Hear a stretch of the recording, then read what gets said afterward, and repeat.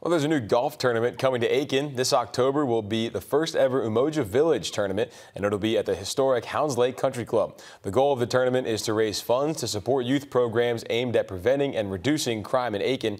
About an hour ago, Mayor Rick Osmond joined the Umoja Village founders and spoke at a conference for the event. It's a great day to have good fun and for a good purpose. So Umoja Village is all about unity. We're all about being effective and to be efficient in our neighborhoods. Umoja has just really set the bar as far as reaching out and helping others make a difference. And so I'm happy when Donna asked if I'd be a coach here. I was certainly happy to do it. And I look forward to the success of Umoja and look forward to getting people involved in this golf tournament. It's going to be a great time.